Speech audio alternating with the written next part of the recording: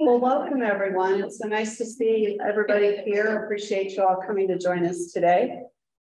We will start today with a reflection. And I thought this was appropriate, especially because we have our first residency class, our first full class. We have a couple of graduates from last year, Dr. Lundy here with us. But we have our first full class graduating soon. And I think this was sort of an appropriate reflection to begin with. So if you'll quiet yourselves for me. We will be known forever by the tracks we leave. Native American proverb. What kind of tracks will I leave through my behaviors, words, and actions today? What prints will I leave on the hearts and minds of others? God with us, you come to live and walk among us to show us the path of life and truth. Direct our actions, our words, and our behaviors so that we leave with others. So what we leave with others will reflect your goodness and compassion. Amen. So I'm excited to introduce our speaker for today's Grand Rounds, Dr. Keir Mackay. Dr. Mackay is a graduate of the Royal College of Surgeons of Ireland, and he came to us with our first residency class, first match in 2020, and will be finishing his residency in internal medicine this, I guess, technically end of June. We did our best to keep Dr. Mackay with us upon graduation, but he decided to head to Mayo to be an academic hospitalist, which we're very excited about. However, when Riley gets tired of the cold weather up there, the door will always be open for him to rejoin us in our program. He and his beautiful wife, Riley, are expecting their first child in the next few weeks, so we're very excited for you with that too. Dr. Mackay is going to share with us his experiences in Kenya through the AMPATH program. So very excited to hand it over to him. So Dr. Mackay, it's all you.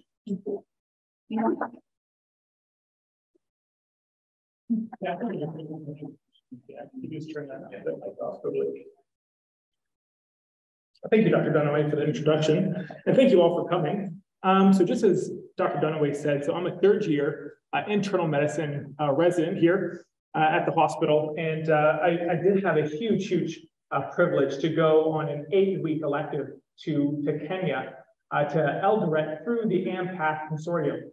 And so this will be a very illuminating presentation. I hope it's going to be very interactive. I'll try to keep it a little interactive throughout the presentation, but at the end we'll have time for lots of questions and answers.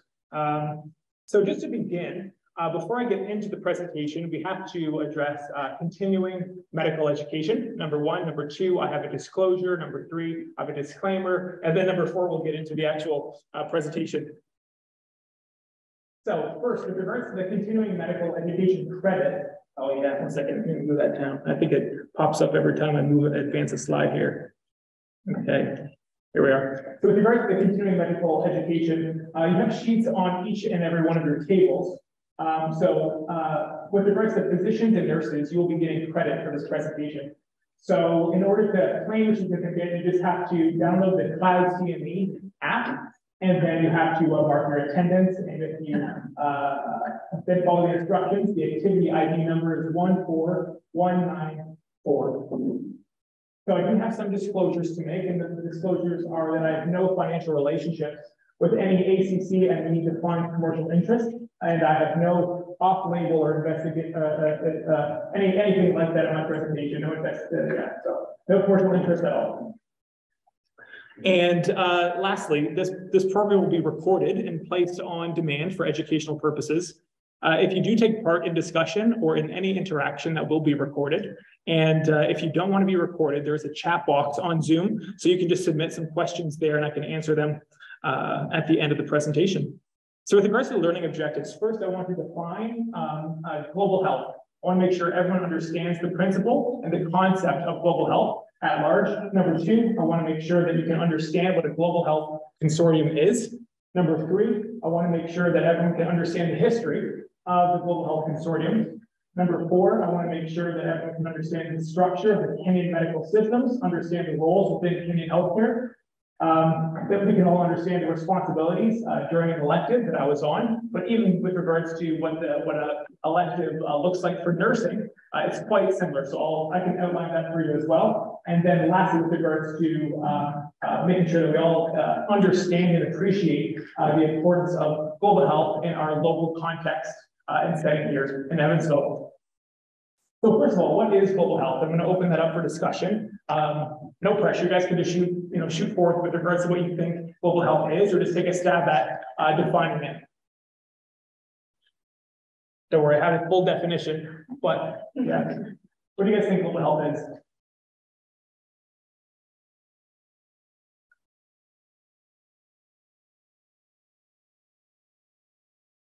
Let's go for one of our first year residents.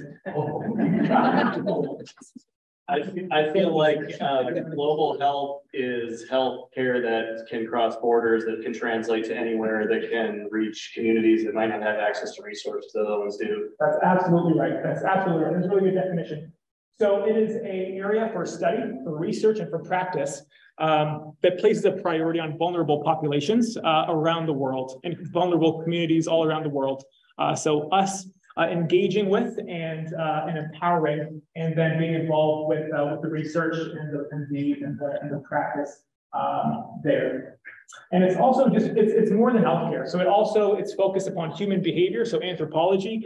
It's focusing also upon economics. It's focusing upon politics even, and it brings all those within the realm of scientific theory and practice, such that we can affect change on a global level.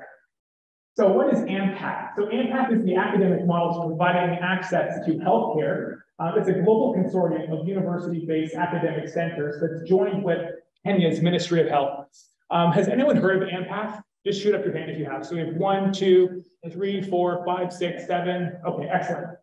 So AMPAC is actually one of the leaders internationally in global health. So as you can see, if you look at some of these names here, you have everyone ranging from, let me use my PowerPoint here working here. So you have everyone from Johns Hopkins to Duke to Stanford to New York University, University of Virginia, UCSF, University of Texas, these international programs at Toronto, Alberta, there's institutions from Sweden. So you can see here some very, very elite academic centers that have engaged and partnered with AMPAC. And actually, the institution that has founded it, the institution that spearheaded it, was IU. And that happened in 1989. I'll get into the history in a little bit. I just want to share with you also, with regards to the time when I was there was a lot of physicians present.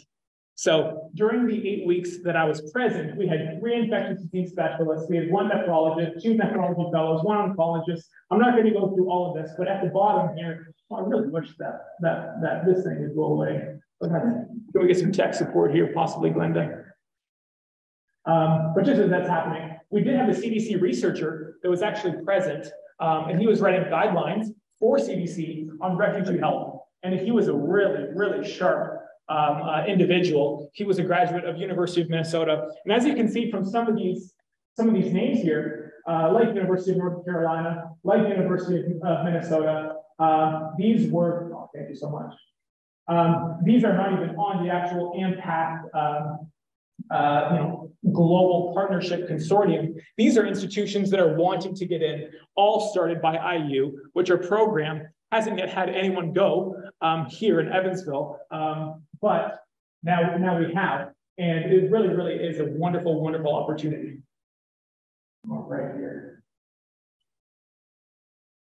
I just need to get this bad boy going. Excellent. So with regards to the AMPAC model, what's made the AMPAC model so successful? What's made it so impactful that Stanford, Duke, Johns Hopkins want to be getting involved, and institutions still wanting to be getting involved? Well, number one, they've had a sustained presence.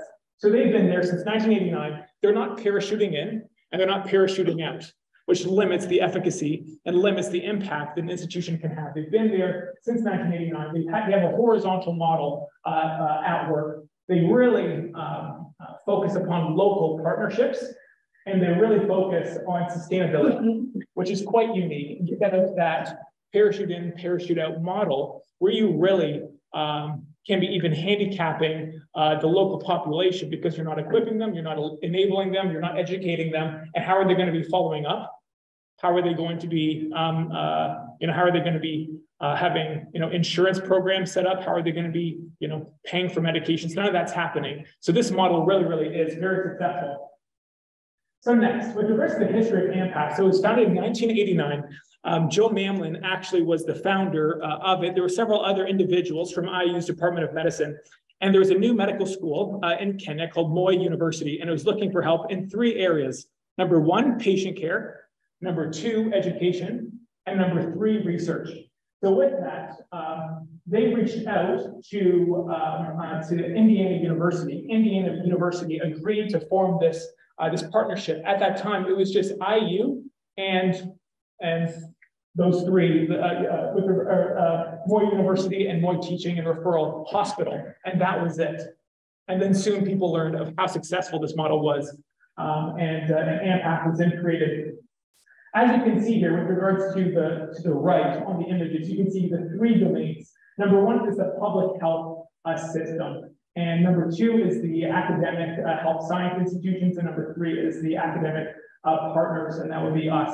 So with regards to the 2 on the top and the bottom, so that would be the hospital that we're partnering with, which is Moi Teaching and Referral Hospital, which is where I was. I'll show you photos of that in a little bit. And then that is also with regards to the university, the medical school that we partner with. So we're not just going into the hospital and then coming out, but we're actually going into the hospital, partnering with the medical school, teaching the medical students, all through teaching the nurses, teaching all of them, equipping them, enabling them, and that's how it works.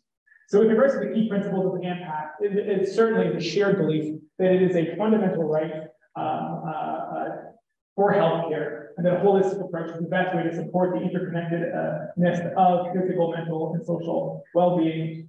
Like I said, it was designed in response to the need of the population at that time, which was patient care, research, and education. They wanted long-term engagements for this endeavor. They wanted a reciprocal partnership. And something unique about AMPAC really is that instead of us going over to them, they actually come over to us as well. So every year they send 4 to 6 of the medical students over to Eskenazi and over to, I think it's 86th Street Hospital. And so they send them over there. And the Kenyan medical students, that would be, I think, year 4 and year 6 medical students, I'll explain that in a moment. And then they send over some residents as well. They get exposure to the American healthcare system. So then when they go back to Africa, they're all that much more effective. They're all that much more insightful. And yeah, so the last point really is that they leverage the inherent, the power and responsibilities of the institutions here to affect change. So this is actually one of my, I have a really soft spot for this slide, and that's because in America, when we create, vision, mission, goals, we have our strategic spreadsheets, it can seem very cold, it can kind of seem detached, it can kind of seem very lofty, it can kind of seem removed to, the C-suite exclusively. But when AMPAC was creating the model, they wanted to create an image that individuals that had poor levels of education, even just on the cusp of being literate, would be able to understand what AMPAC is all about. And they did it in a very, very successful way. I wish this was actually a little bit bigger, but that's okay. I'll try to explain it here. So you're coming in from the dawn, it looks like. Coming through here, this says the academic partners, that's us. You then come into the hospital, and that hospital is Moi Teaching and Referral Hospital in Eldoret, Kenya. You can then see there's a pipeline, and the pipeline goes all the way around. There's wording on each one of these pipes, and that is the different areas that they're focusing upon. And that pipeline's watering a tree, and that's supported by the Ministry of Health, which is like the Ministry of Health of Kenya. And the tree is then watered, and it brings forth security, food security, income security, sustainability, healthcare, and it's showing the fruit and the fruition of the efforts of AMPAC. And so with that, you can then see at the bottom there's a number of pillars that are upholding the institution, the structure. And I just thought it was a beautiful, beautiful image, because when you walk through the hospital, there's these posters are probably, I don't know, within 50 feet of every 50 feet you see a poster like this. So everyone's on board, everyone understands the vision, everyone understands the mission, everyone understands the goals, which is excellent. Next, AMPAC is no longer exclusive to Kenya. So AMPAC is also now in Ghana, it's in Mexico, and it's in Nepal. So it's self-reproducing, it's expanding and expanding, given its incredible success. In Ghana, it's led by New York University. So when I was in Kenya, we had there was two physicians from NYU. There was she was actually, so she trained at NYU, she's working at NYU, but she also does some part-time work at Massachusetts General Hospital, affiliated with Harvard. And so she is a leader in global health. And there was also a third-year resident there at the same time from NYU. Then there was individuals also there when I was there from Baylor and from University of Texas, but they do most of their work in Mexico now. And then Nepal is Mount Sinai. If anyone doesn't know Mount Sinai is one of the leading institutions in New York City. It's a very, very well-known hospital system. And yes, so that's called AMPATH Global. So just take a quick break here just for some interaction. Can anyone point out Kenya to me? Can anyone point it out on a map? I've included all of Africa there. So, right up there somewhere. Yeah. What do we think it's here? I'll use my laser pointer and see if we can. Do we think it's up here? No? I heard a grumbling no. Okay. You think it's east? Okay, so we're somewhere around here? Yeah. Okay.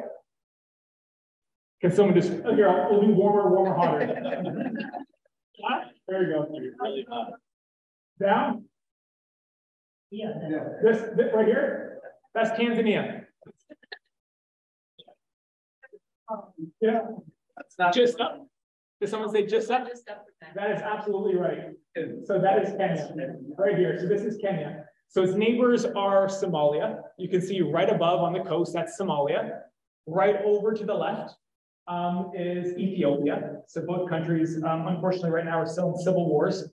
And then lastly, so that was, like I said, Somalia, Ethiopia, and then here, this is Sudan. North Sudan, South Sudan. So these are also civil wars in that region, or around the border of Kenya. So we were actually not able to go up to within, I think it was 100 miles of any of those three countries' borders. We also couldn't go to the coast. So some of you might have heard of the city called Mombasa. Mombasa is a very well-known seaport, sea community, and we were also prohibited from going there for safety concerns and safety reasons.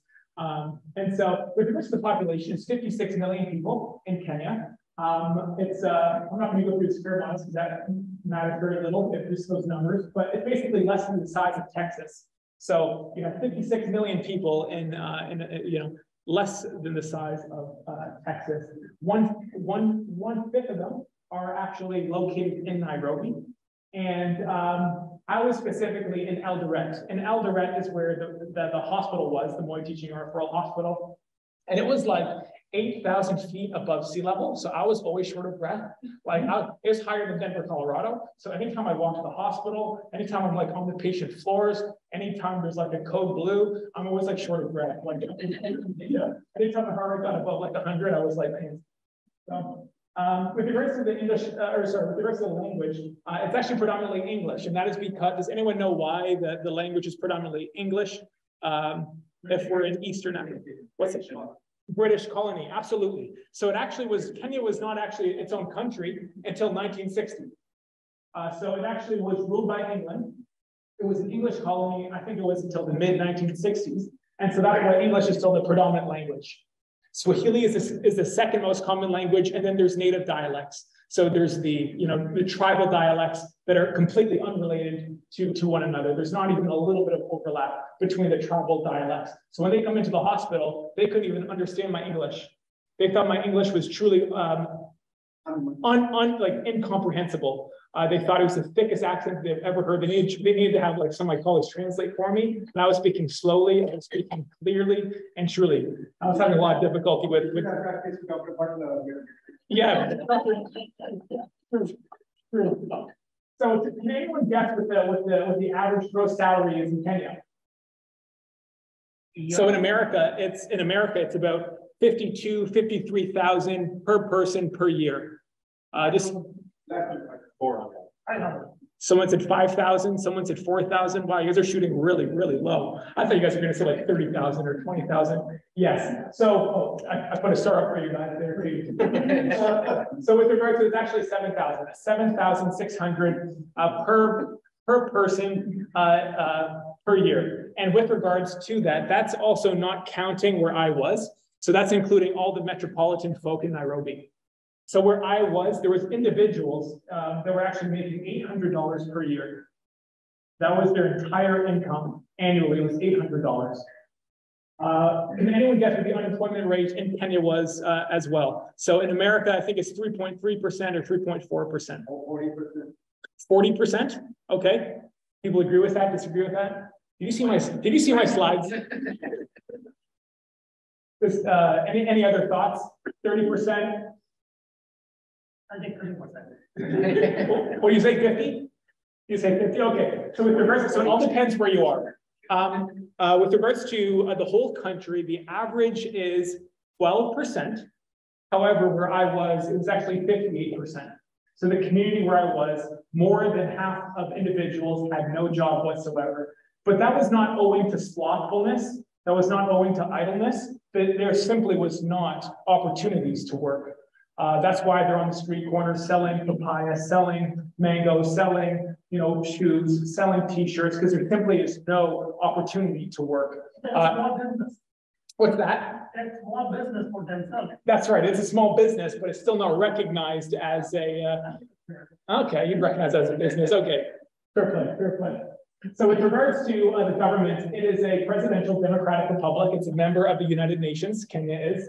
With regards to the religion that is largely present, it's a Protestant nation largely. It's 20% Roman Catholic, 10% Islamic, 8% of other religions, and 2% profess no faith whatsoever. So like I said, with regards to the educational system, and I think this is important, specifically with regards to our presentation, because when you go over there, you will, if any of you have trained in England or the United Kingdom, you will taste the flavor of the British training system when you're over there. And so it's medical school right after high school. You don't do a college degree. You don't do any undergrad. You go right into medical school. It's 6 years all in. With nursing training, it's a little bit shorter, but they also do have mid-levels or NPPAs, and I'll get into that shortly here. So I'm not going to take any time really on this slide because there's still a lot of photos I want to be showing you and everything like that. And so, but I just want to let you know, the stories that you're about to hear and the photos you're about to see are representative of a level 6 facility. Okay, so this is not a level 3, this is not a level 4. This is a level 6 facility. This is actually one of the top 3 hospitals in all of Kenya. Aga Khan Hospital is number 2. Yeah, so I believe it's Moi Teaching Referral Hospital number 3. Aga Khan is number 2, and then University of Kenya's hospital is number 1. So this is again representative of the top 3 hospital in Kenya. You will not hear about any nurses in Kenya. Nurses do not, exist in the way that we call them. They're called sisters. So it'd be Sister Jane, Sister Mary, Sister Lucy, Sister Kate, Sister, whatever. And so nurses have enormous burdens in the hospital. They carry about 30 patients. The team that I was on, they were carrying sometimes 35 patients. And these patients are not like, very straightforward, soft admissions. We're like patients that are very, very sick. I remember one day when I showed up, and I'm going to save that for some of the stories that I have, but I remember one nurse on the floor, this was not even in the intensive care unit, had a patient that was having an intraventricular bleed into the brain, unresponsive, cannot communicate, had a DKA patient, or a diabetic ketoacidosis, which was unstable. There's a patient withdrawing from alcohol, having seizures. There's a patient that was combative after they found the tuberculosis in the brain. There's a patient that had bacterial meningitis. That's 5 patients, and they had 31 more patients on their list. It was simply unbelievable, the burden that they had to face. And in the Q&A, I'll get into a question that I had was, how do nurses even function with 34 patients or 30 patients? And I'll answer that in the Q&A if someone reminds me. You got to answer everything here? Okay, yeah. There's the NPPAs, there's medical students, and then the physicians in the different levels, interns, and then the registrars, which is the equivalent of residents, and then the consultants or the attendings is that. So first question that people have is, what was life actually like over there? How did you get over there? And what was, just, down to earth, tell me more about that. So with regards to that, so first of all, you have to travel. There's no direct flights. I think there was like actually a couple. But for me, there was no direct flights from the United States to Kenya. Okay, so most people, like 95% of people, have to have a connecting flight. For myself, that was actually through Europe. It's either through Europe or through the Middle East. In the Middle East, that would be through Dubai, through Abu Dhabi, through Qatar. But I went through Amsterdam or Paris, and then Amsterdam on the way there, Paris on the way back. When you actually arrive, you stay in the Crown Plaza. That is not optional. That is mandatory, according to Indiana University, for safety concerns, for safety reasons. There have been security concerns for American citizens specifically. In Kenya, some of you remember the bombing that took place in the 90s. I think it was something upwards of 150 American citizens, which were dead. I believe there was a point blank assassination in 2009 at a street light for one of the US ambassadors in Nairobi. And so they actually didn't let us go outside of the airport grounds. And so the Crown Plaza was where you had to stay. And so then you fly into the international airport of Eldoret. It's actually smaller than, yes, it said like international airport, but I did not see anything bigger than, like a small plane. And so you can see it's a very unassuming airport. So you arrive there, and then you're now in Eldoret. Hardly breathe. You probably arrive. You're 8,000 feet above sea level now, and then you get to IU House.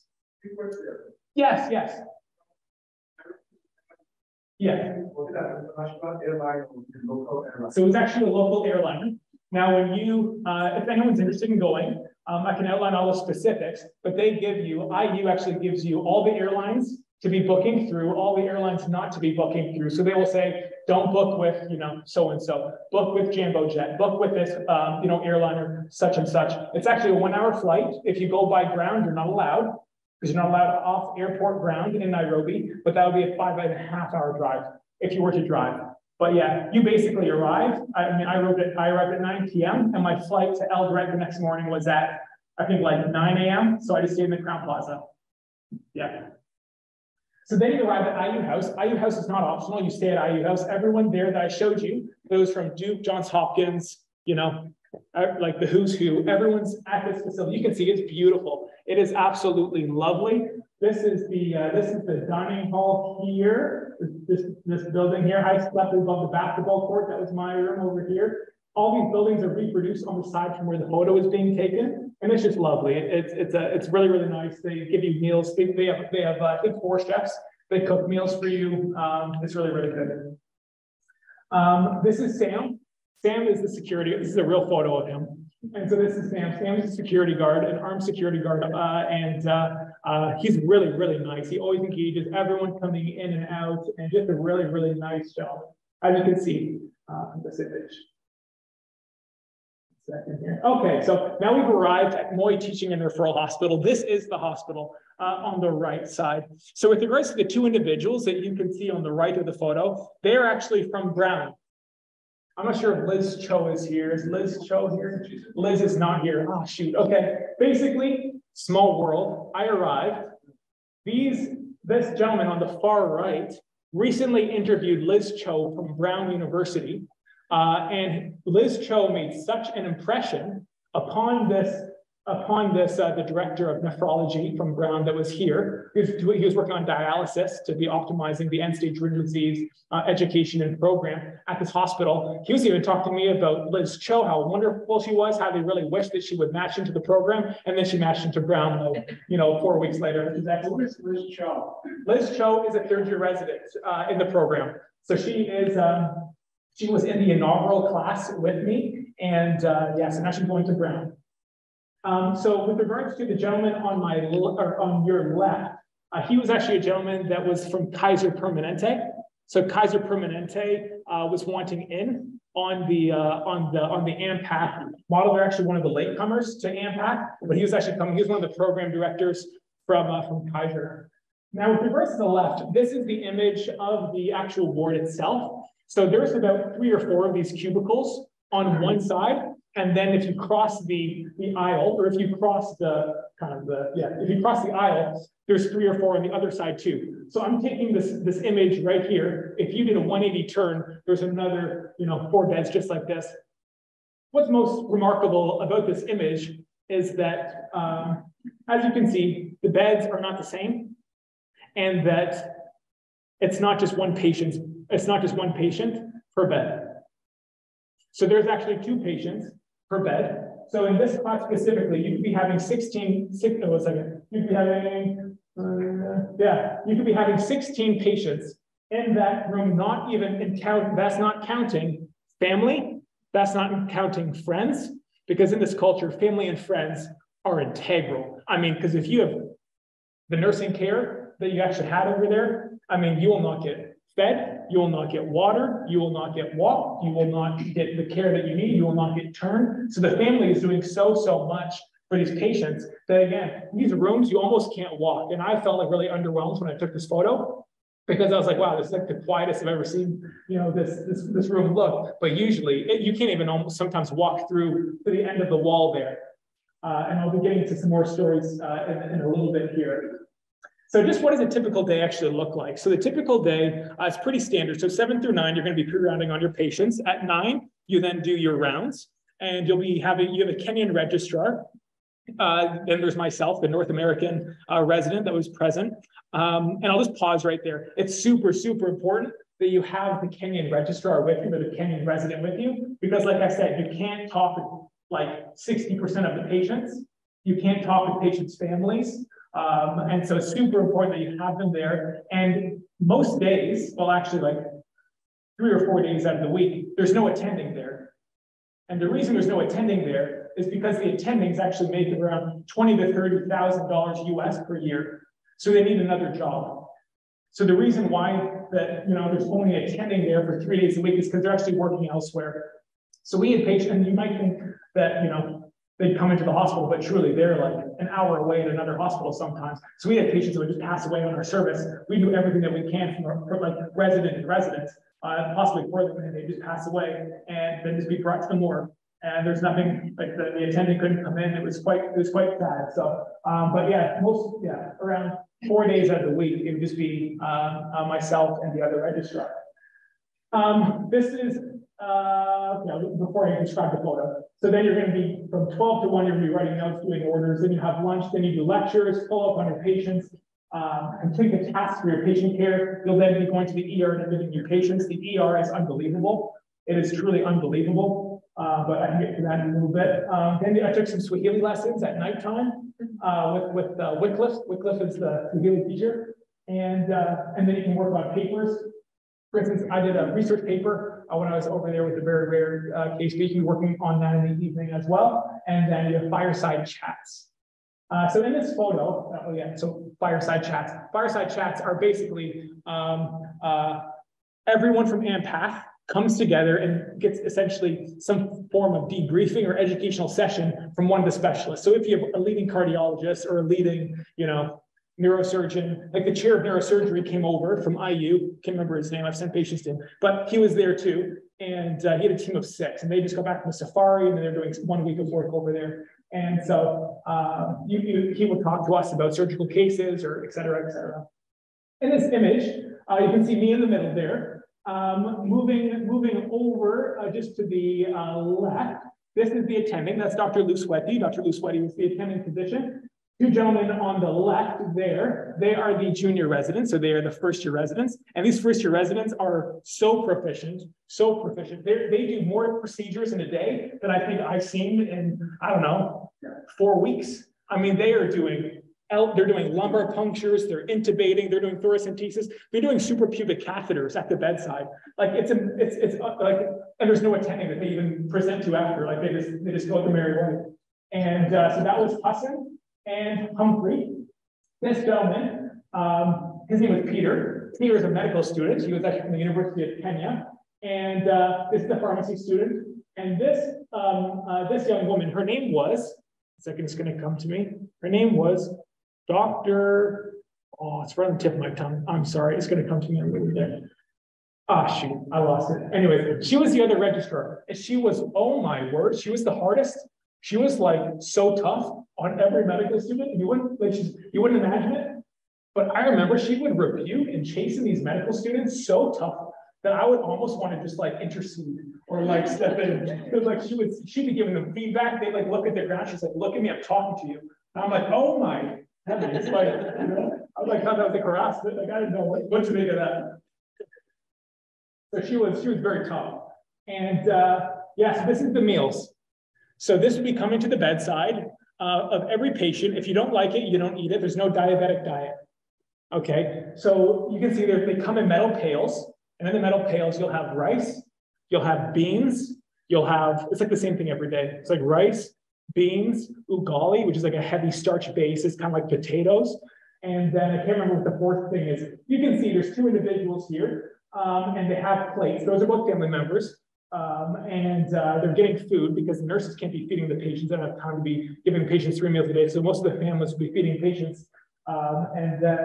Yes, this is a fireside chat. So at the fireside chat, this is, like I said, everyone comes together, we discuss a topic. This gentleman here, I wish, here we go. I wish you could see him a little more clear. He was one of the smartest gentlemen that I've ever met in my whole life. He was an infectious disease neurologist and vascular neurologist. Not like infectious disease and neurologist. He was an infectious disease neurologist and vascular neurologist, trained at the University College London, which is one of the leading institutions of tropical medicine, if you know University College London. And he was absolutely brilliant. He actually, 2 weeks before I arrived, went on a camping trip, a hiking trip in Kenya, really close to the border of Uganda, which was having an Ebola outbreak when I was there. And he went hiking, and he left his knapsack outside of the Land Rover. And when he got back, he put the knapsack up on his shoulder, he threw it into the Land Rover. They drove 2 hours to get back to the grounds.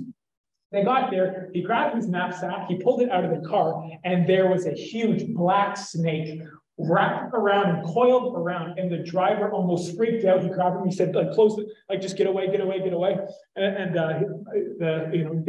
David said, is that snake dangerous? He said, sir, that's a black mamba. So if you reach to get some peanuts, or if you reach to get some trail mix during that, during that drive, you might have actually grabbed yourself a black mamba, or come face to face with a black mamba. Don't worry, there's no black mambas in Eldoret. I have a question. Yes, question, yeah. The patient load is very high. Yeah. What notes they will be by? What's that? Notes. Yeah, the notes. Excellent question. Excellent question. And then that was like entering orders and everything. That was like one of my first questions was like, how will I have time to write 34 notes? Well, the thing is, you write notes at the bedside with each patient interaction.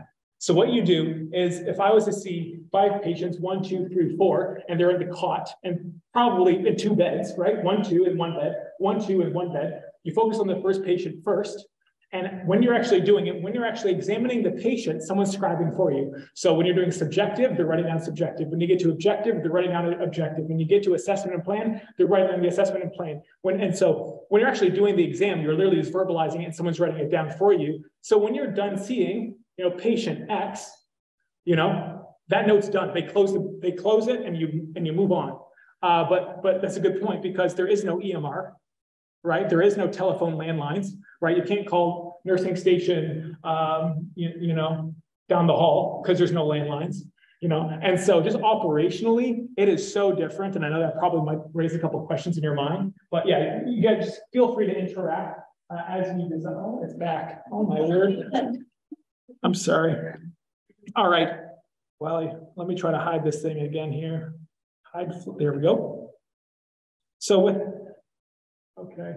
It'll go away. Okay. So with regards to, this is an example of a caseload for 1 day alone.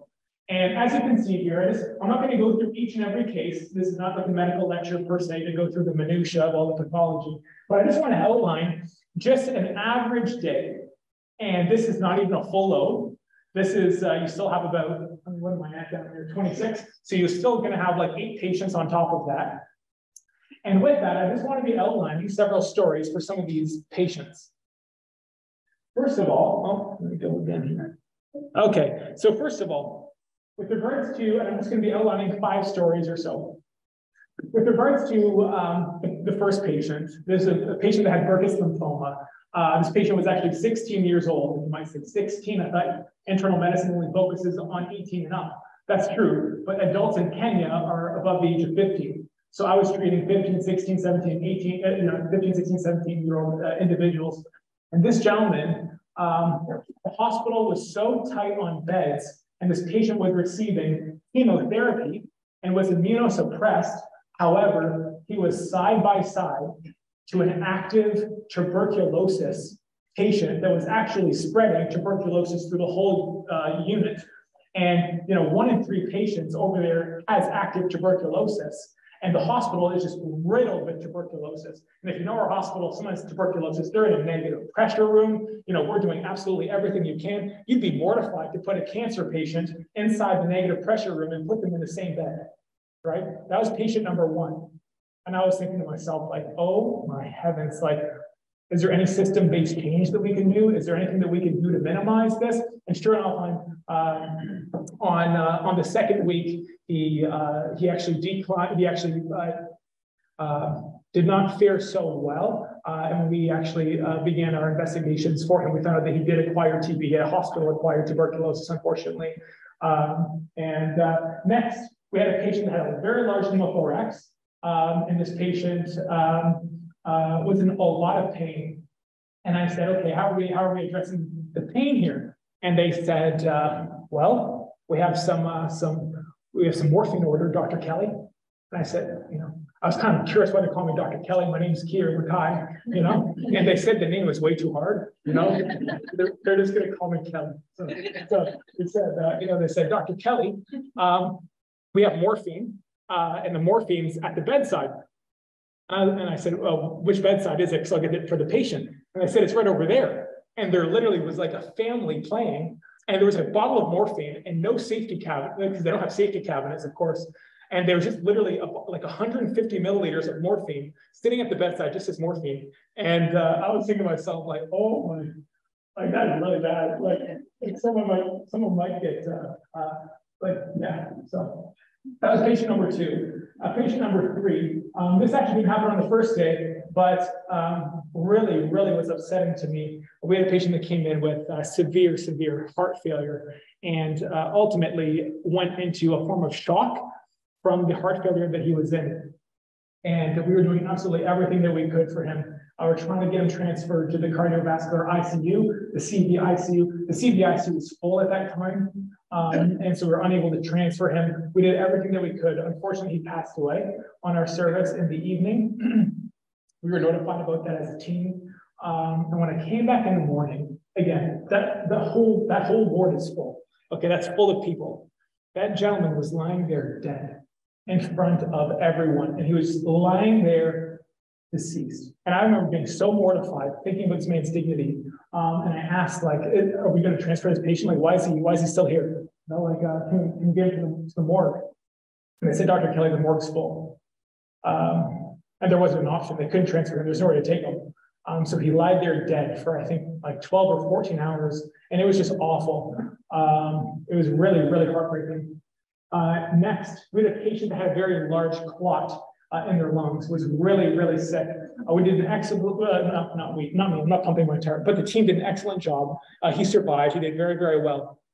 And I remember he's ready to go. And I was thinking to myself, this gentleman's ready to go. This is excellent. We've done it. We've discharged our duty very well with this, And unfortunately, they didn't let him go. Like, I came back the next day and I put all the discharge orders in, and he was still at the hospital. I thought it was a little bizarre, right? It's like, oh, maybe, family wasn't there to pick him up or something, I asked the team, I said, why is this gentleman why did he not go home? And they said, oh, he's a discharged inpatient. And I said, discharged inpatient, what in the world, does that mean, And they said, well, he can't pay for his insurance. So he'll be staying here for 60 days. And I said, 60 days? What in the world? Like, I was like he's literally like four beds down from a tuberculosis patient. I mean, not to mention he's not going to be getting, good nutrition, walking, all this type of stuff.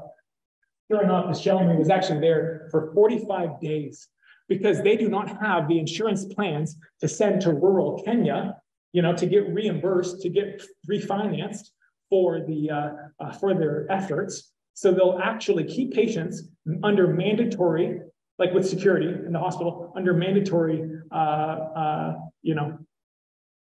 mandatory, restrictions for up to 2 months. And this gentleman actually, it was a really, really sad case because he was fine. Like after 5 days, he was perfect, or not perfect, he was in good shape. And he actually, on day 45, because he was there for 45 days, he actually had a huge cardiac arrest and died. And it was from a large pulmonary embolism because he was at high risk with his immobility in the hospital, and completely avoidable, completely avoidable. This gentleman was like 60, like low 60s, and he's dead. So like this, I'm not going to be going through each and every, patient here. This is really just outlining a couple, but I just want to show you the systems are so different. Like it really is a different world of medicine. Like it's not apple and apple. I remember talking with Kent Brantley. Kent Brantley was a physician that was on the cover of Time magazine. My cousin worked with him during the Ebola outbreak. And so when I was in touch with him before I went to Canada, just to see like, was there anything that I should know? He said that, and it really stuck with me. He said, you can do all the training in the world at Harvard, Hopkins, even Mayo Clinic, and it will not prepare you for Kenya. They do not have this. They do not have the technology. They do not have the, the infrastructure. They do not have the training. They do not have this. And I remember that stuck so deeply with me because I thought to myself, with an interest in global health, with an interest in global health, you think, oh, if I do all, these outstanding fellowships, but yes, there's, fruitfulness that can come from them and usefulness and service, but at the same time, it is a different world. And that's why I just want to share some of these stories with you. With regards to just three more stories, and then we'll move on. Hope this isn't too many stories. But with regards to, we had a patient that came with prostate cancer that had acute urinary retention. And this gentleman needed to get that decompressed. And the intern took it upon himself to intervene. And so he goes and gets, the kit with a suprapubic catheter.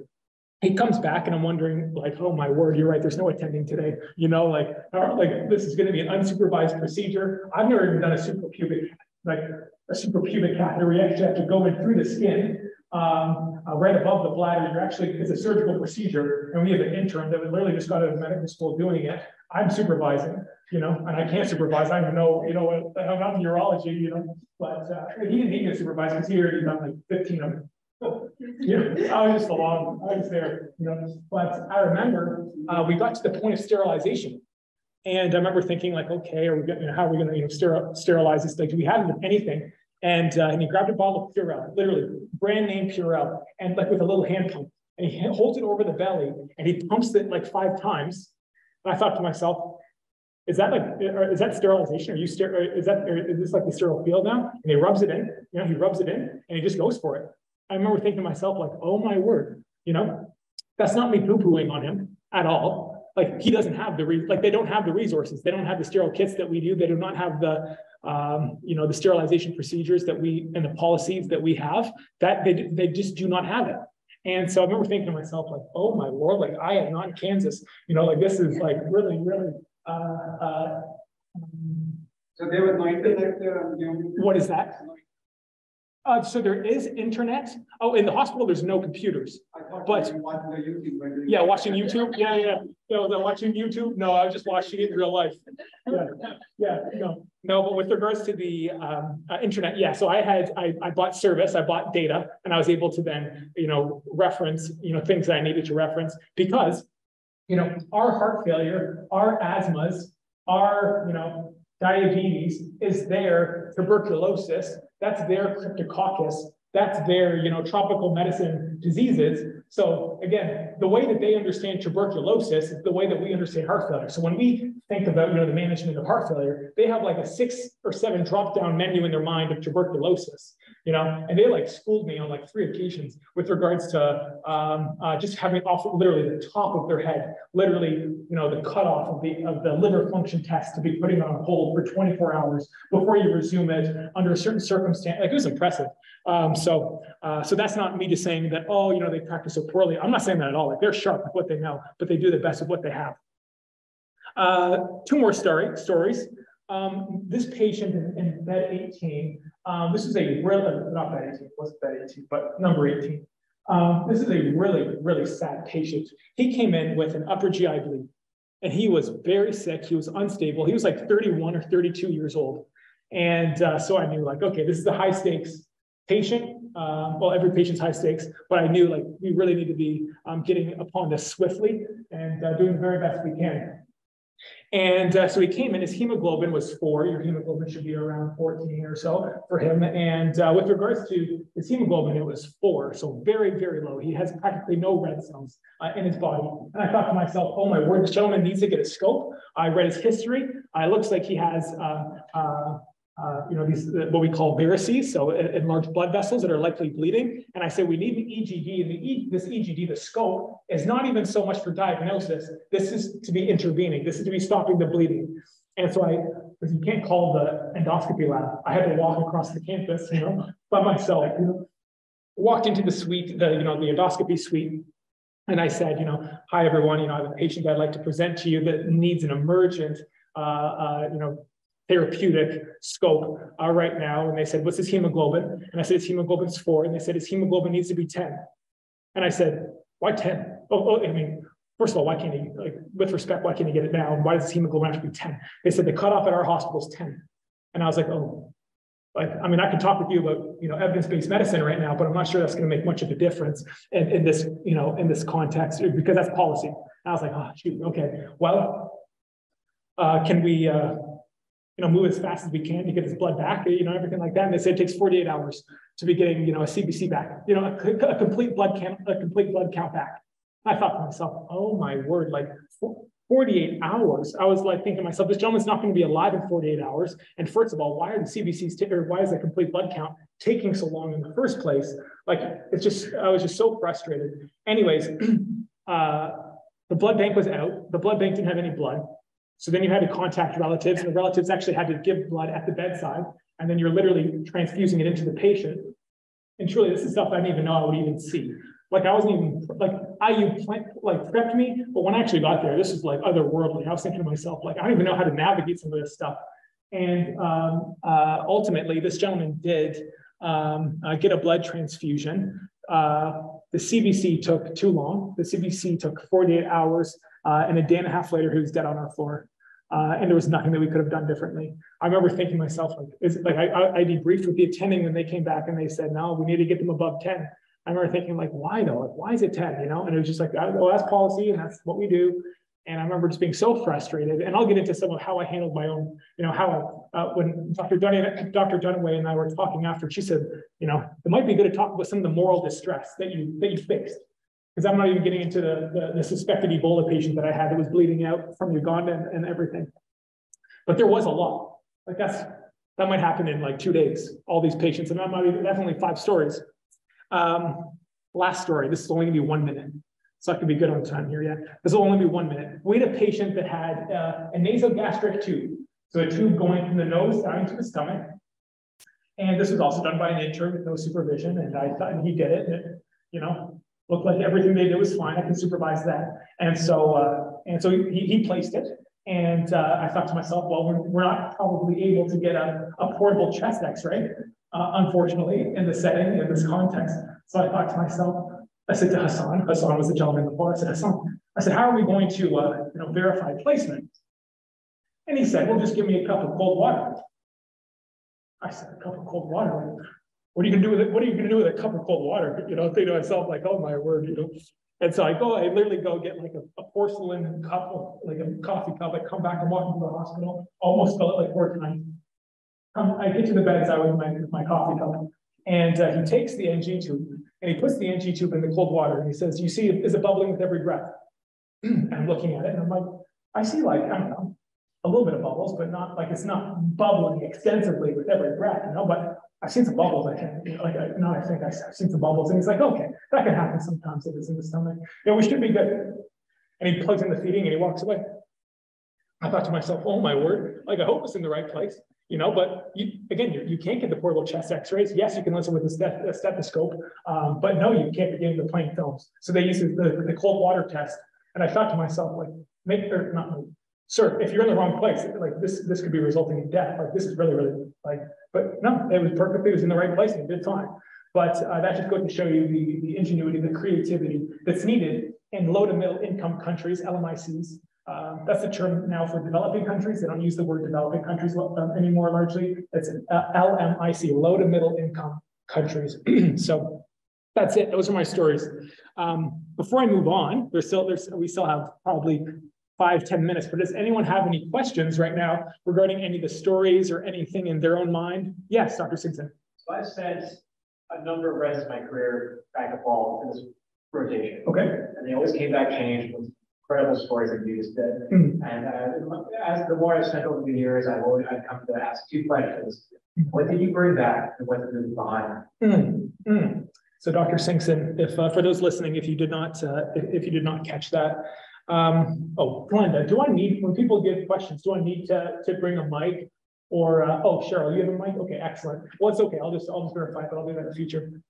So Dr. Singson, the program director here, was just asking, when you're going there and experiencing the things that you did, what did you learn and what did you leave behind? And that's an excellent question.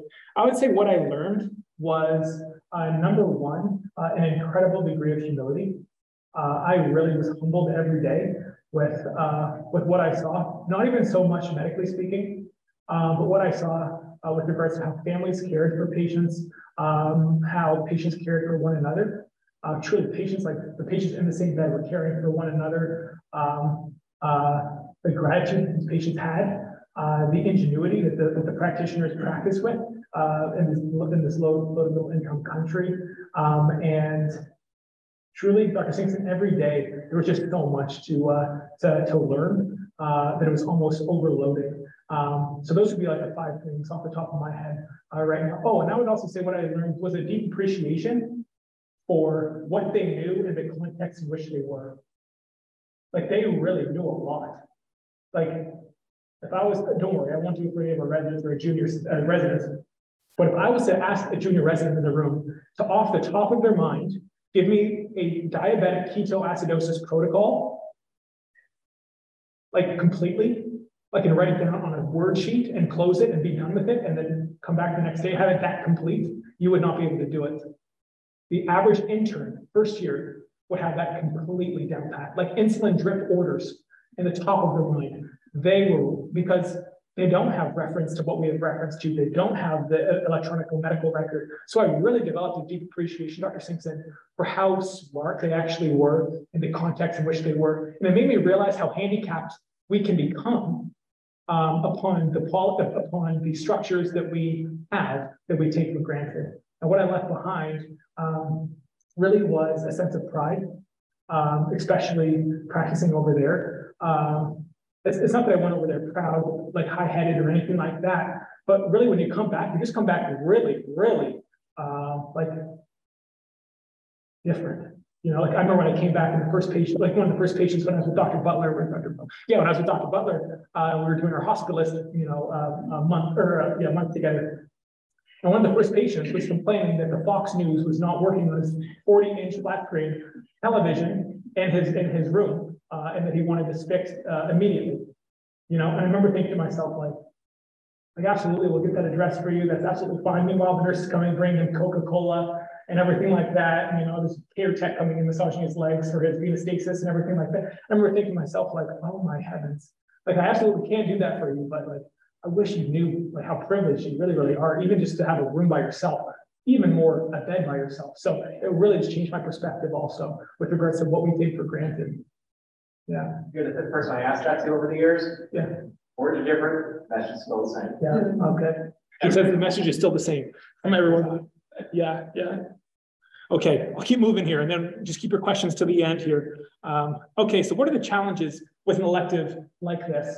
I'm sure like even in your own minds, as I've been presenting, you've thought to yourself, oh my, there's a lot of challenges that likely will emerge. I just outlined several challenges. And number one, it is very unfamiliar. It is very new. Even if you go to Brown or NYU or Hopkins or Mayo or some elective, that's a new environment. And that's like a little overwhelming for a couple of weeks. When you go someplace like this, it's even more overwhelming. So that was number one. Number two, you really see the social determinants of health in a brand new way. Almost with every patient, you can outline 5 to 10, like very, very basic, or like very, very clear, I mean, social determinants of health and how they've impacted this patient.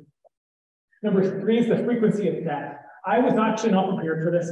IU did a fantastic job. They did a really, really good job with the training before you actually go over. So they bring you up to Indianapolis. They do like a whole day of all of this. Maybe they did present this. Well, I think they did actually. But I just thought like maybe it was hyperbolic, or maybe it was just, you know, like damage control. Like you might see a lot of death, you know. But when you're going over there, and like I said, when you're saying, and it's not just like death that's unavoidable, but death that where you're literally, where the family's like, thank you, doctor, for doing everything that you could. Like, we're so grateful for the way that you cared for our mother. And I'm thinking to myself, like, literally, if we were in America, I truly believe, and I'm not trying to get like America-centric or anything like that, but I really believe this patient still would be with us. But truly, the patient's family being so grateful, and then seeing all the death, and that almost like sticking a knife in my wound, like in the wound, because you're like, oh, like you're welcome for helping, but you know, well, you'll say blood, of course, but you think in your heart, like, oh, that's really, really hard. And that happens every day, every day, every day. And so that was really, really tough. Next, the high likelihood of moral distress. Let me just minimize this here. Yeah, basically every day you're going to be faced with moral distress. You're going to be seeing things that really bring things out in your heart from a morality standpoint, right and wrong, which shouldn't be happening. This isn't right, or this is wrong. This policy needs to change. Like that was a life that is now lost because of this. So every day you're going to be wrestling with things like this, and it really does cause a lot of introspection, and can even, you know, swing on the side of morbid introspection at the end of the day if you're not balanced and if you don't handle it well. Next, you have fewer faculty, so you don't have as much faculty support. So like I said, you literally have no attending. Like there's no attending. You can't call your attending. I can't call Dr. Lundy. I can't call Dr. Butler. I can't call the whole hospitalist table, you know, and say, I need help, you know, or can you come to the bedside? There's no one coming to the bedside. That's you, you know, and if the patient dies as a result, the patient will die as a result. It's so sad to navigate, but that having fewer faculty and less availability was challenging for me personally. And then just the last point, oh, I wish I had the numbers pop up, but that's okay. Here, let's see if the numbers pop up. Nope, numbers don't pop up, sorry. They should have popped up. Basically 5 and 6. So the last point, just there was every day, it was just like a hose. It really was just, oh, there's so many lessons, professionally, personally, just everything. Every day was just a fire hose of information and lessons to bring on board. So how did you care for your mental, or how did I care for my mental health? How did I care for personal well-being? Well-being being a very important topic and a very hot topic in 2023, and a very important topic. Maybe I said important like 3 times here, but it is important. And so I'll just share how I stayed balanced. And number 1 and 2, it was, you know, making sure I noticed that days I didn't sleep well, or days that I did not have a well-balanced diet, and the diet that they gave was amazing. Like it was really, really good. But if I was not eating or sleeping well, the days were not going to be good. I'd be really sensitive. I'd be, you know, more introspective, more down. But that was more so the first month, because after the second month, it's just life. Like it's normalized now, and that's sad. But like you're not banging your head against the wall that you did. You like for the first month, like where you literally, you almost have like this fatigue of life, where you're like, this is so exhausted, you know. But when you've been there for a month and you see this every day for the whole shift, it just becomes normalized. So that was more so the first month. Next, for me, spirituality and my faith. Being a Christian is very, very important. And so for me, making sure that I was having time in the Bible and making sure that I was reading God's word and having time just to be journaling and reflecting was very important for my own well-being. Next, getting lots of fresh air, maybe too much, because I was like always walking to and from the hospital and short of breath, you know. My Apple Watch is terrible. Basically, it was like, it calculates like a VO2 max, meaning like how much cardiovascular fitness you have. And it was telling me that I had like below average, like poor, like cardiovascular health fitness, you know, like every day with like send me alerts. Lastly, I would address a relationship. So with my wife here, oh, my wife just stepped out. Okay, I was going to honor her, but you know, when she walks in, just know that she was super, super important with regards to my family, my friends, super, super important. And also the AMPAC colleagues, they were also, I mean, you just met these people. And yet there was almost this strange, it's kind of like, maybe I shouldn't say that. Oh, maybe I should. Yeah, I say it. It's a poor analogy. It's a very poor analogy, but just like bear with me here. Like, it's kind of like if you go to war, right? And you don't know these people, right? But you're in the trenches, you're like just navigating just hardship and just difficult things. Like there's nothing at all like apple and apple at all. But just like when you're struggling and when you're navigating this with someone else that's also like in the same boat as you, there's just this like dependence and support that can come. And I found it to be very, very a supportive environment. So when the nephrology team is telling me, oh my heaven, like the gentleman that interviewed Dr. Liz Cho and was just taken by her, like just like they loved her. He was saying, you know, we had a patient today, after I shared some stories of, you know, my team. And he said, we had a patient today that had sodium, you know, sodium should be between like 136 and 145, like 135, 145. This patient came in with a sodium of less than 100. You know, this patient had a sodium of 96. And the BMP, there was like the test that we're going to be monitoring for the sodium, it took us 48 hours to get it back. And this patient couldn't go to the ICU. Like we could not transfer this patient. And they literally had to keep this patient on the floor. The patient seized, of course, on the floor, and they could not transfer this patient. And they're talking about that. They're talking about how the dialysis machines broke that day, and 3 patients that are dependent upon dialysis were not able to get dialysis. So those type of things where it's just like, oh, like you get it too. Like it's really tough on your service as well. But at the same time, it's very encouraging because you say, how did you handle that? Right? And then he'll give you like, oh, we did this. Like, oh, it's just brilliant, you know? So it's not all negative. But getting to navigate how they handled it was amazing. So, They were nephrologists. oh, we have a nephrologist here, and he has a question for me. What's that? They were nephrologists, pretty obvious. Brilliant. Yeah. He says they're nephrologists, so of course they're brilliant. So we're coming to the end of the present. Oh, what was that? Oh dear, I had a presentation. I had a slide on you, dear. It was this slide right here. I said that you were really important for my mental health. So that's what I said. So with regards to Yeah. So with regards to, it's not all, you know, I'm sure with what I've shared, it kind of seems like really heavy. Like it's like, oh my word, this sounds depressing. You know, it's not. Okay. I hope that I can be balanced for you all. It really is an incredible opportunity, and it's not all like just heaviness and difficulty. Here are some wonderful excursions. Has anyone gone to Mount Kilimanjaro before? No one? Okay, good. You know, it's like 19,000 feet. You know, I was short of breath at like 8,000, so I definitely couldn't do that. You know, but Mount Kilimanjaro is like 6 hours, 7 hours away from Eldoret. So if you want to go there, you can. I didn't go there, but I put it on the slide because it's interesting. You know, and it's a volcano as well. With regards to Mount Kenya is neglected just because it doesn't have the prestige of being, you know, the top 5 mountains in the world that are above that height. But it's also like 17,000 feet. You can go there as well. Kakamega Rainforest. I got to tell you, I was really disappointed with this slide because in the back on the, you know, when you can see the basin of the rainforest, it looks like shrubs, you know, but these trees are like 75, like upwards of, like the smallest trees are like 75 feet tall. Like it was almost like, I've never been to the redwoods, but I watched Planet Earth and like BBC Planet Earth and stuff. And when I was watching, or when I watched that, it just seemed so majestic. It seemed so grand. It seemed just so amazing, right? And so when I was there, unfortunately, it looked like really like boring from this image. But that's the canopy of the rainforest. That's the top of the tree. They're like 125 feet tall. You can see there's like a cloud line above it. It was just beautiful. And this is just some of the team that decided to go on the excursion this weekend. This is Grace on the. I don't want to go through all the names. This is the Purdue Pharmacy team. They were very, very sharp. I think they were final year pharmacy students, and they were there for, I think, 6 weeks when I was there, and they were all very nice. With regards to this young lady on the front right, she was actually the chief resident of emergency medicine at University of Virginia. Her and her friend Esther, they're in the 3rd-year residence, and they were there when I was there, and there's a couple of attendings at the same time. And they came with their program director because they wanted to come on the trip, and he supervised and stuff.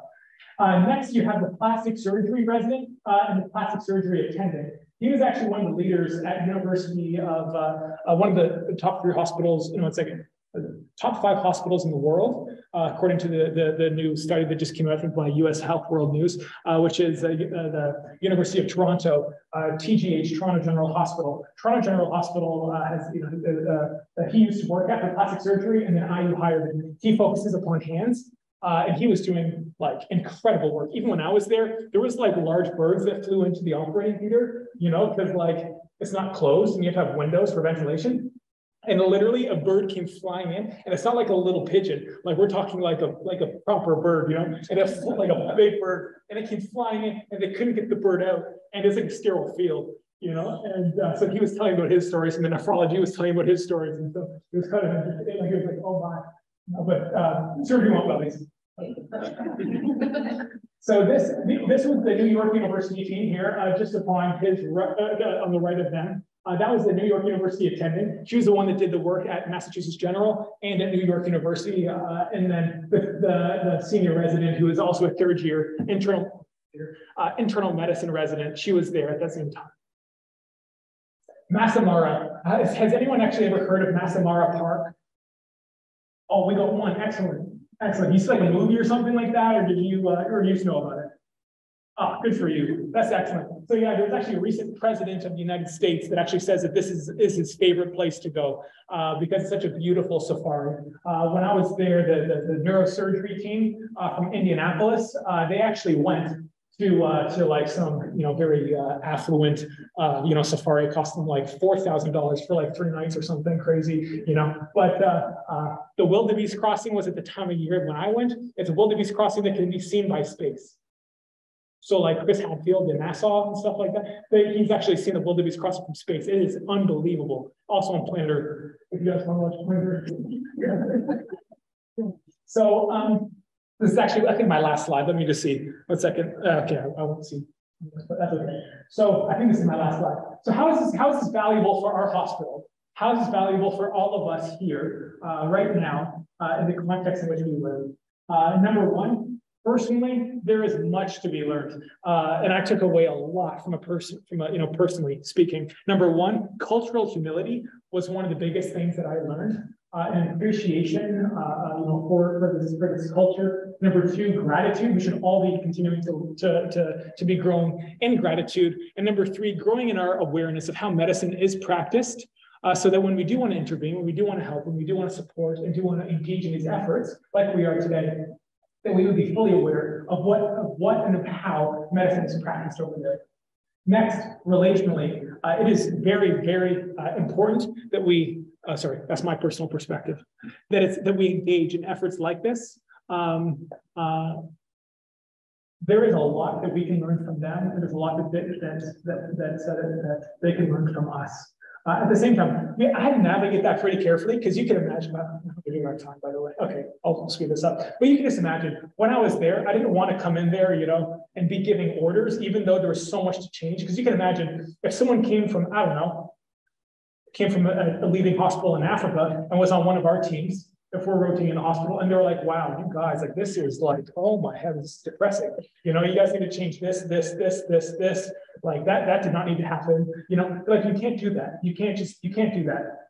You have to have the emotional intelligence, you have to have the relational intelligence and the wisdom to know how to navigate these relationships and how to affect change. Next, I'll just speed through these next ones. Professionally, be aware of empath. It's a very good cooperation and collaboration. I hope that this presentation could inspire and actually, cause some zeal for individuals to be engaging and possibly even going on these trips. Can promote research and promote education. Okay, this is actually, I think, my last. Yeah, okay, this is actually my last slide. This is an excellent opportunity if you want to go. Accommodations are included, meals are included. There's partnerships that you don't need to start from the bottom up. Like, you don't need to go find a medical school. Everything's already set there. You have multidisciplinary teams that are just outstanding. You have full administrative support, full support from the program, full support from the foundation, Ascension's foundation program, which I believe we have some donors actually here today, which I'm incredibly grateful for, and Heidi, Dr. Dunaway, to be fully supporting this endeavor as well. So just being in an environment that's incredibly supportive, it's just amazing. And lastly, I just want to thank you all for your attention. And does anyone have any questions? I think we got like 4 minutes.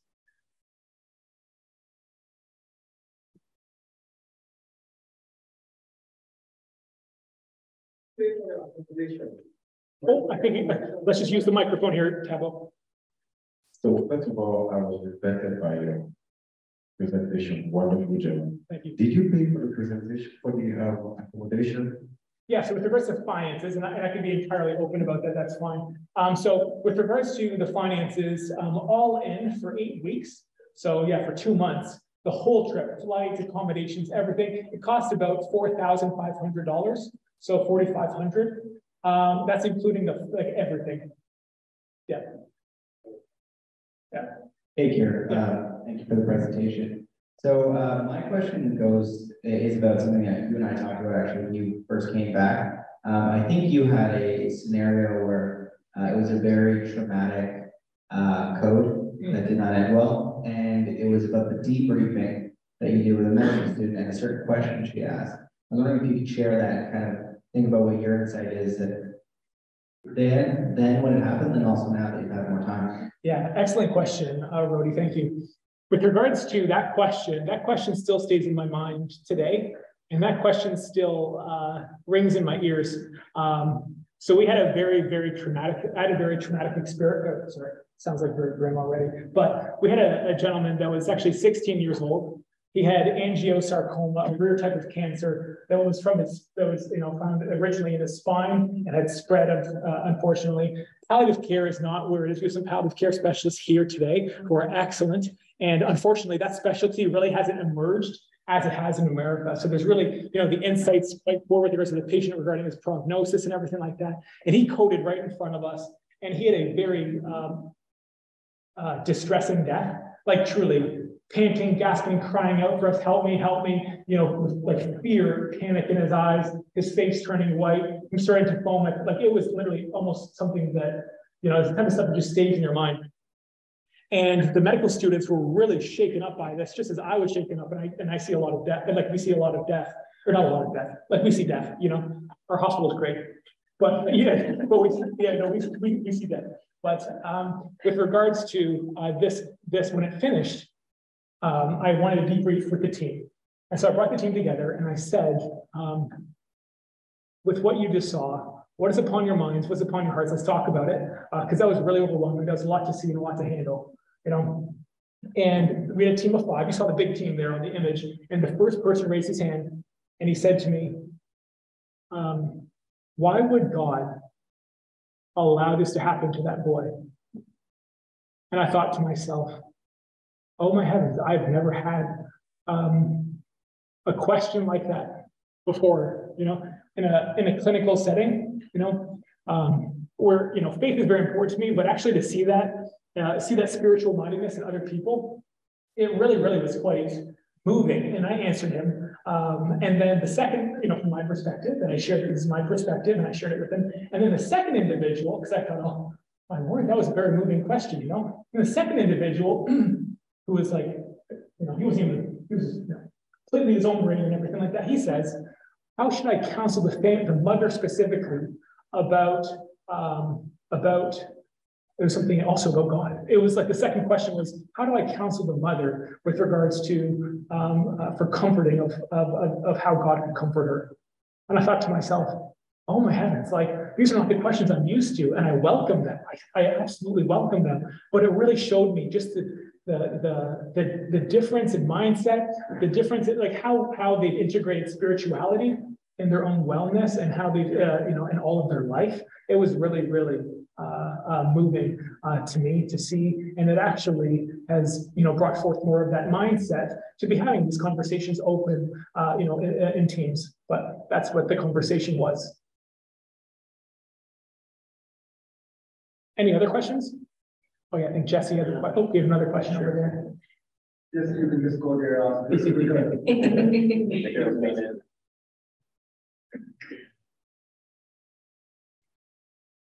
It's a very interesting presentation you've given, and I'm so glad I came this afternoon.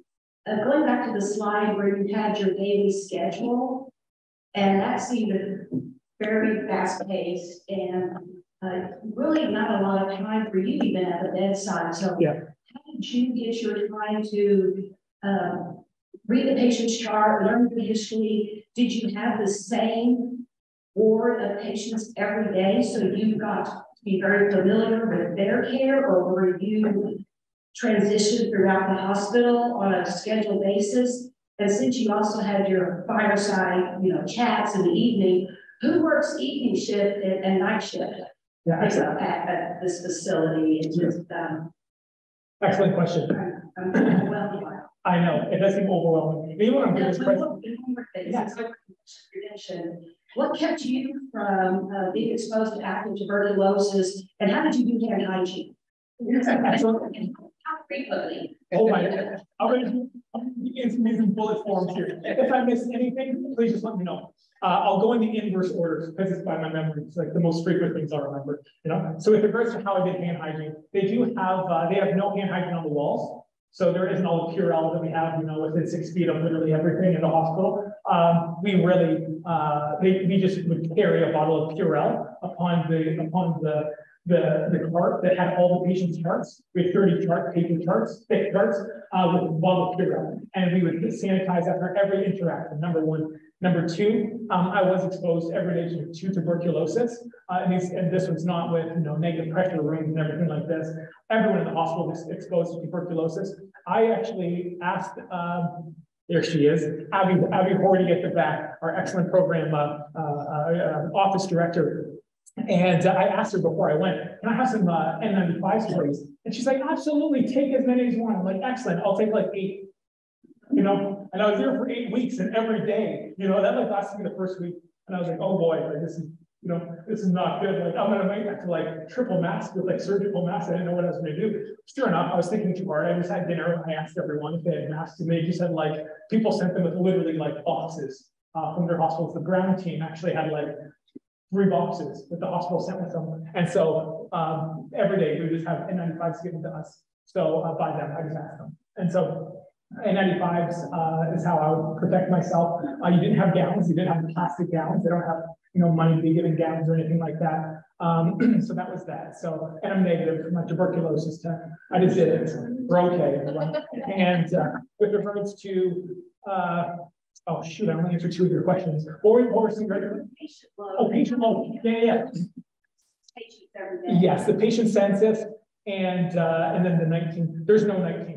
There's no hospitals at the night. It's just the nurses. So there's no one to cover if an emergency happens. If an emergency happens, the patient will die, and the nurses will have to do their best to try to have do as best they can. So there's that. Next, yes, patient load is extremely overwhelming, and with that, how do I say? During pre-rounds, you have about the same time. So during pre-rounds, you get to see the patients just about as long as you would during, you know, if I round here at the hospital. And with regards to follow-up afterwards, it's just a lot different, and you just have to be adaptable. Someone here in this room that was quite wise said to me, adaptability here is the #1 characteristic of resilient individuals. And that was ringing in my ear when I got over there because I was like, this is overwhelming, you know. And so I had to be adaptable. And with that, it was knowing that I can't counsel, you know, 18 patients in this ward and 18 patients in this ward with an English barrier. So how can we delegate the responsibilities? And we did. And that's how it worked. I hope I answered all the questions. Yeah. Hey, Kier, I have 2 questions. Number one, the question that you wanted us to remind you about, how did the sisters manage these patients? And you've already spoken a lot to how humbling this experience was, but I imagine that word's going to come up quite a bit in the difference of roles and how they manage their patients. And then number 2, again, looking at your typical day schedule, I'm also intrigued by the outline of that because you also had to eat meals. And you talked about what you did in your free time to kind of focus on your wellness, but in actuality, how much time did you really have to do that, and how much sleep were you getting? Absolutely, good question, Jesse. So with regards to the first question, the nurse that actually asked me that question is here in this room currently, which is excellent.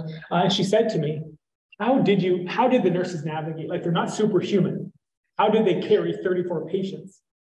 You know, if our ICU patients carry 2 patients for the whole shift, you know, 1 nurse to 2 patients, how do they carry 34? And the thing is, she said, how do they care for them well?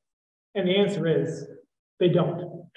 They don't. They do the best they can do. They do the very best they can do. And these nurses are these sisters are hustling.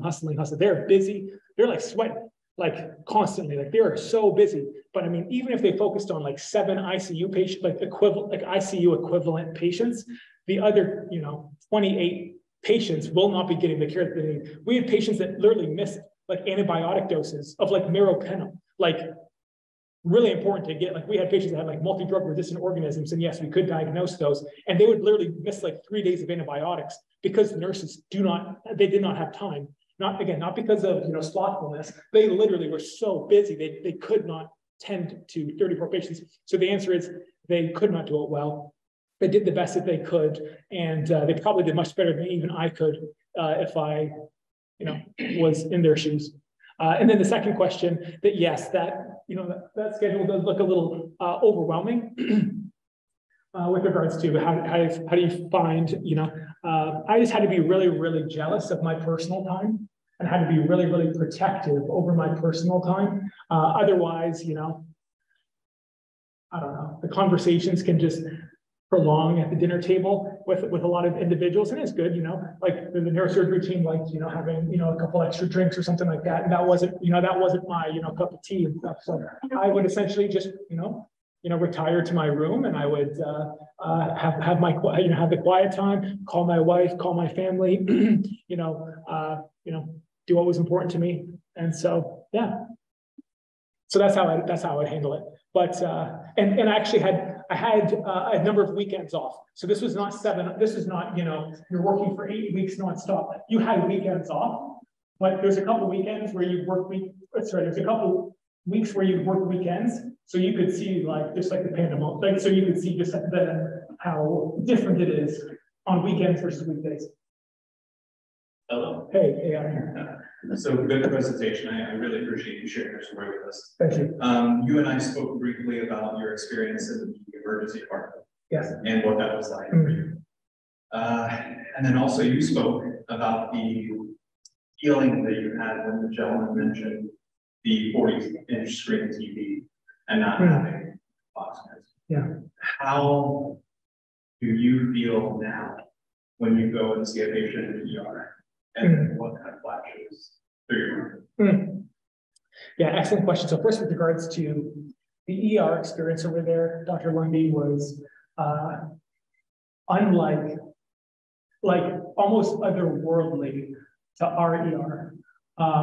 The patients are incredibly sick. There's a lot of patients that will just die in the ER because they can't be transferred. We had a number of gruesome domestic abuse women that did not actually, it was just like, when you walk in there, you feel like you can't even breathe. Like you actually feel like you can't breathe. There's almost like no air because the rooms are so, stuffed. The hallways are just packed. To even come across the corner, you come across the corner and it almost feels like there's no oxygen in the room and it's hot and clammy and everything like that. And the nurses, again, they're doing the best that they can. The registrars are doing the best that they can, but the ER was even, I don't think more, but was what I presented and more with regards to what they have to handle. And when I'm having to navigate conversations now, like you're saying, if people, say that their television's not working, I want to talk with your manager, you're like, why would you guys ever do that? I'm completely displeased, that type of stuff. Again, I have to just watch my heart. First of all, I have to check my own heart, make sure that I'm not going to be answering them, in an unkind or unbalanced field, because that's super important to them, wonderful. But again, trying to be as balanced as I can, but having a very different perspective now. And just trying not to, let that throw me off my pendulum, And is there any other, did I miss anything in your question? No, just basically the reaction that you have viscerally. Yeah, oh yeah, viscerally, yeah, it almost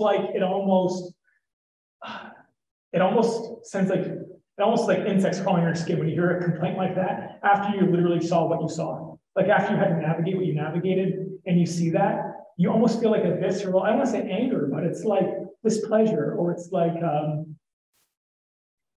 do I say it? What's that? It's a dissonance. Yeah, like just this dissonance, like just this grief. It's just grief. Like I just grieve that that people are even saying these things when they literally are having better care than you couldn't tell sometimes. Like, so thanks, Drew. That was wonderful. Some of us in this room came of age in the HIV era, and you came of age in the COVID era. We were talking about that at an IU meeting, and we had residents who never knew what it was like to practice medicine before COVID. Has it changed your perspective on having become a practicing physician during COVID? Absolutely, absolutely. I would say it's changed my perspectives in a number of ways, Dr. Picolar. Number one would be having to navigate. If I did not see the death that I've seen during COVID and I went there, I'm actually not sure how I actually would have handled it, to be honest. Getting to see, the amount of death that we did during COVID, number one, having to navigate the familial dynamics and having to have these family conversations, working with the palliative care nurses and really relying upon them a lot with regards to all of this and just understanding, the team-based setting, delegating care, that was really, really important. But with regards to when I got over there was a lot that I think I would be completely unprepared for if I did not go through the COVID. And then just quickly on the second point, there is like a blend, if not the HIV is still incredibly present, and really, really sad cases. A lot of patients had HIV, and we're unable to afford medications. We're unable to get medications. 15-year-old boys that got it from vertical transmission from mothers and everything like that, with advanced HIV, in full-blown AIDS and everything like that. And I don't see that in America. I truly don't see that in America. So completely different pathologies and everything like that. So there's even hybrid too. So yeah. Does that answer your question? Okay. Dr. Butler. So thank you, Kira. It's been fantastic hearing about your experience. And so as your advisor the past 3 years, I know that we've had a lot of opportunities to talk about your future career, and you've always had a passion for global health. Now that you've come back from this experience, how do you see incorporating that into your future practice? Yeah, excellent question. I really have a huge interest in global health, and getting to see the model that they have is truly something it showed to me that I don't need to recreate the wheel. And if any of you want to have this experience, you don't need to recreate the wheel. There's already wheels in place that you can get on board with. So number one, I want to be engaged with global health, possibly even with AMPATH. And number two, medical missions to me is a goal. Both my wife and I want to be engaging in that in the future. At Mayo Clinic, the schedule that I will be on will be a 7 on, 7 off, 7 on, 7 off model, just like we have here at this hospital.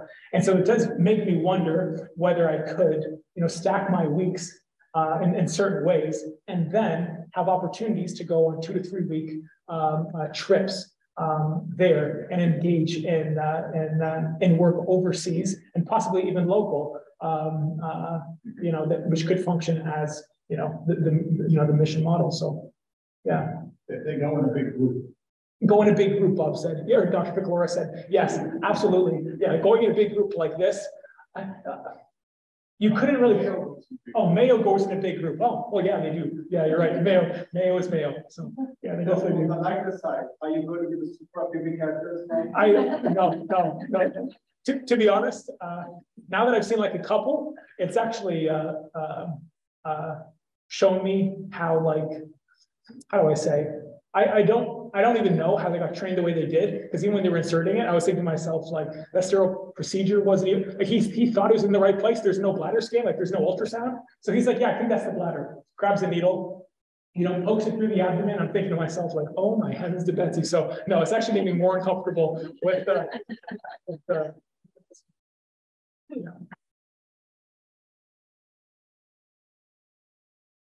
Any last questions?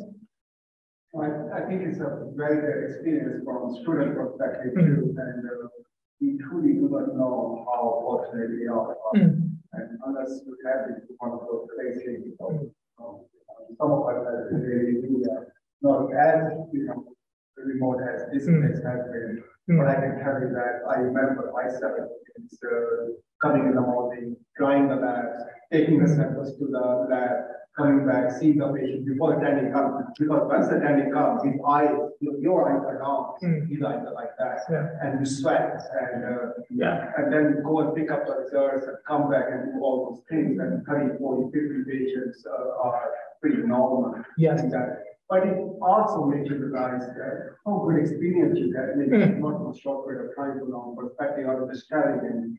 That in my internship over there, in 1 year, I did about 300 MPs, the number of punches, in just 1 year. So was this India? In India. In India, yeah. Because we have malaria, pneumocystis gravis, and meningitis, so all wow. So those kind of things. And we are really very fortunate, very, very fortunate. When I came here, residency day number 1 on call. So someone called me, he said, this patient needs this and this. I didn't know that you can just write an order. For me, but pick up a sling and go to the patient, in the arm and down the pamphlet, taking to the lab. And they said, patient needs that. I said, give me the stuff. He said, that's the computer. I said, you didn't get it. What do you mean? That's the computer. I have to go to the, he said, no, just write it down on the computer. Put up. I said, now what? He said, it's done. I said, what? All that's done. I haven't taken the blood yet. He said, no, you don't take the blood yet. You just, understanding how fortunate we are and how fortunate our patients are also. Yeah. There's a lot of perspective in the medication. Tuberculosis is very common in India. It's not only that you cannot provide the treatment, you can provide the treatment. But if you look at the most commonly affected member of the family is also the breadwinner. But he's the one who's going out, who's making money. He's most likely to get exposed to tuberculosis and get that tuberculosis. So it's also, if you could say, okay, you stay home, you can do that. And you could give him a 3 months worth or 6 months worth of medication. Most likely he's going to sell those medications because he can't eat for 6 months. So he's going to take for 1 week medication and then he's going to sell the rest of the medication and just do with that. And then we used to do that. We say he'll come back every week or every 2 weeks we give you medication. I know any of you remember streptomycin they given for tuberculosis that injected before. So those things we are very fortunate, and sometimes the other perspective we can't see from patient perspective why they're doing it, but we have to. For them to live one single day is really very hard. Yeah. So I think from student perspective, a patient like that is very, very hard. Not this part, at least you went to the extreme.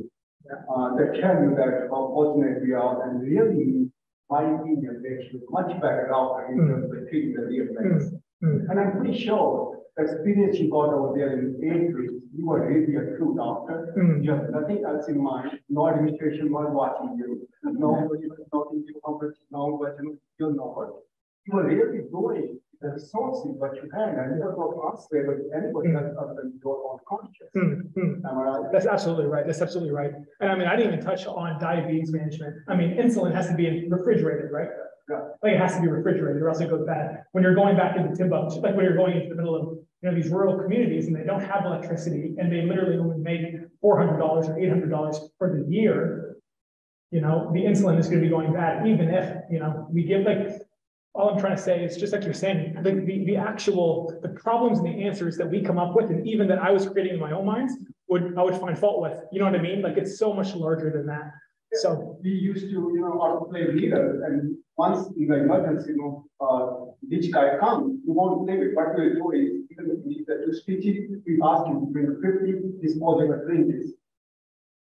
Why 50? He needs 2 sticks, because the rest of the night, all the poor people are going to come instead of using the autoplay, because this guy can pay me for the use those, disposable syringes. Wow. So it's very different. It's really a great medicine.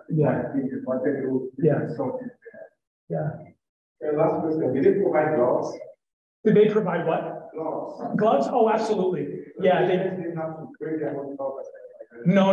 You definitely have your own gloves. I mean, they have their own infectious disease nurse, and they have their own infectious disease administration program. But I mean, they had an Ebola tent in case Ebola came to Eldoret, because it's only 100 miles away in Uganda.